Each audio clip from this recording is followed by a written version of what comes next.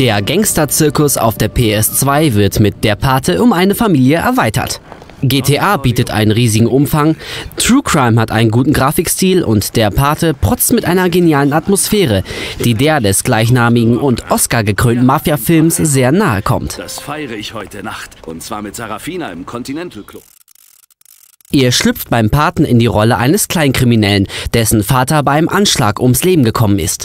Der Don nimmt euch unter seine Fittiche und ermöglicht es euch, die ganze Stadt zu übernehmen. Das jedoch gehört nicht zum eigentlichen Storyverlauf. Schön und aufregend war sie. Sie war jung und sie war unschuldig. Und außerdem war sie das Beste, was ich jemals im Bett gehabt habe. Und ich habe sie fast alle gehabt.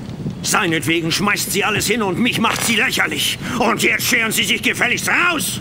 Und wenn Ihr Gangsterboss irgendetwas gegen mich im Schilde führt, sagen Sie ihm, ich sei kein Bandleader. Ja, ich kenne diese Geschichte. Hier geht's rein.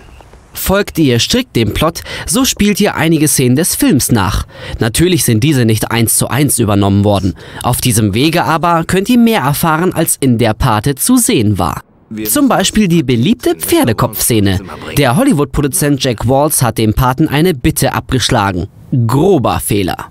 Am nächsten Morgen ist er neben dem Kopf seines Pferdes Khartoum aufgewacht. Im Spiel erfahrt ihr, wie der Kopf seinen Weg vom Stall in das Bett von Jack gefunden hat.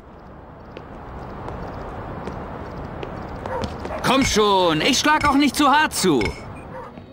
Bei der Mafia gehören Schutzgelderpressungen zum täglichen Geschäft. Wenn ihr euch einen Shop unter den Nagel reißt, erhaltet ihr als Belohnung neben dem wöchentlichen Schutzgeld Respektpunkte. Die Geschäftsübernahmen haben alle dasselbe Muster. Ihr betretet den Laden und sprecht den Besitzer an. Entweder rückt er den Laden sofort raus oder er weigert sich. Sollte Letzteres zutreffen, müsst ihr ihn bis zu einem bestimmten Punkt unter Druck setzen. Dann erst wird er einwilligen. In den Hinterzimmern der verschiedenen Läden befinden sich meist illegale Geschäfte wie beispielsweise Bordelle oder Spielcasinos. Habt ihr kein allzu großes Aufsehen erregt, könnt ihr ohne Probleme zum Big Boss laufen und ihn auszahlen. Fortan wird er für euch arbeiten.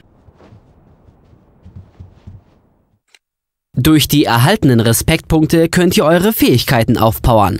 Auf diese Weise erhaltet ihr höhere Schussgenauigkeit, könnt längere Strecken rennen oder freut euch über mehr Lebensenergie. Wollt ihr nicht laufen, könnt ihr euch jederzeit ein geparktes Auto stehlen. Bei den fahrenden Vehikeln müsst ihr aufpassen. Manchmal sitzen nämlich Mitglieder verfeindeter Familien am Steuer.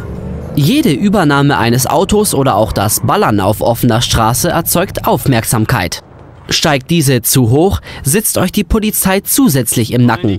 Dann heißt es abhauen. Um dem vorzubeugen, könnt ihr die Gesetzesgeber auch bestechen. Und sie werden für ein paar Minuten lang die Augen zudrücken, egal was ihr machen werdet.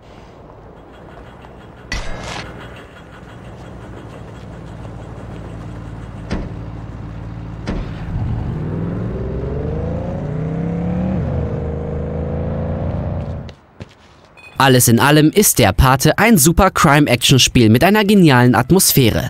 Aufgrund des hohen Gewaltfaktors allerdings dürfen kleine Möchtegern-Gangster nicht den Abzug betätigen.